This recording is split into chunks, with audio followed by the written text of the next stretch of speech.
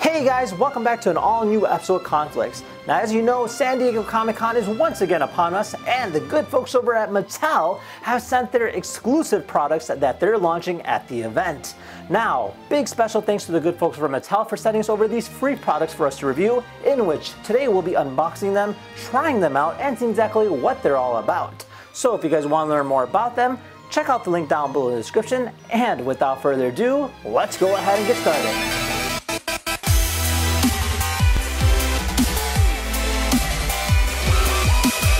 Alright, so up next we have our Knight Rider regarding the 40th anniversary in a Hot Wheels form. And this year's packaging actually is quite small compared to some of the other ones that we're looking at today. However, it looks pretty darn cool. It says 40 years on the side, says Knight Rider, and then on the top it just says Hot Wheels. Again, almost like an embossed kind of feel.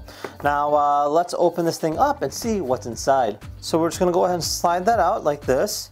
And that is actually pretty cool. You guys see the whole Knight Rider vehicle right over there with the laser kind of going left and right as we kind of rotate. It says Knight Rider Hot Wheels, and I believe this just opens up. Well, there we go.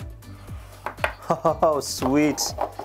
So we have our nice looking casing, almost like a plastic case showing Knight Rider, the vehicle right there. It looks really, really cool. I believe this kind of comes out too. Oh, there we are. Oh, okay, so there is a charger. That's interesting. Just going to take that out.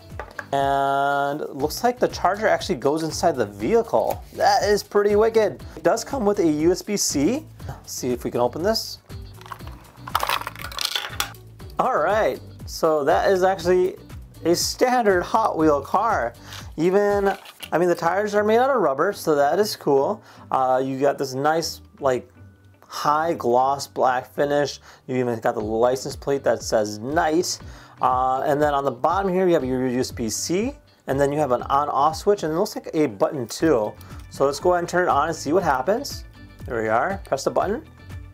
Oh, sweet. We do have an LED in the front, and it does actually move. What? That is actually cool. So the LED actually goes left and right. Sweet. So a really cool display piece, especially if you're a Knight Rider fan. I would say definitely something really cool, very interesting. Great nostalgic value for anybody who's into Knight Rider. It being for 40 years definitely brings back a lot of memories. I remember seeing this on TV, and even down to the details in the interior, you can see that they did a great job with it. It's actually got the whole retro interior, especially with all the digital gauges, and yeah, I mean, it's exactly the way it's supposed to look like based off of the show. And I love the fact that it does have its own LED incorporated into it, unique wheels, you got rubber tires, and overall a really cool looking Hot Wheel. Definitely a must need for any collector out there. Now with that said, if you had any questions about the Knight Rider exclusive, feel free to comment down below. Otherwise, thank you again for watching. See you guys in the next episode. Take care now. Bye bye.